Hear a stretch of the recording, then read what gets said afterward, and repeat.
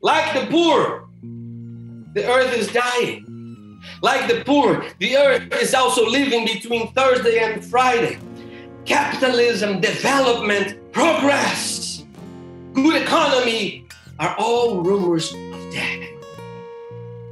Extractivism, pulling everything from the soil, deforesting, mountaintop removal, overfishing, turning the Amazon forest into a big pasture to fulfill our desire for meat. All of these things are like Golgotha to the earth. The earth is becoming an immense Golgotha.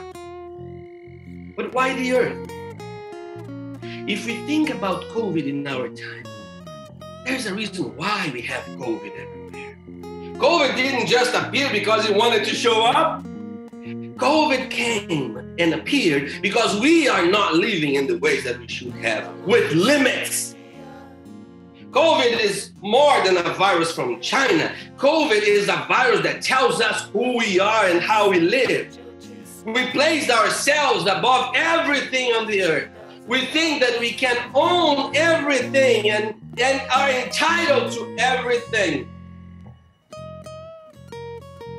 We have learned that we don't have limits, and other creatures beside humans are just there for fun and for our appetite.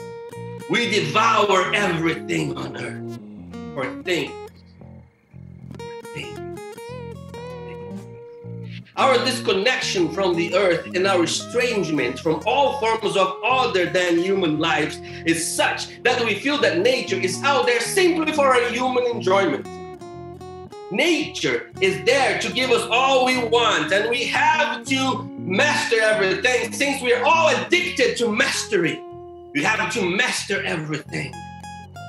This is the education of the white folks that we have taken, and now we have to master other people, we have to master our field, we have to master over mountains, soils, oceans, animals, and all forms of life.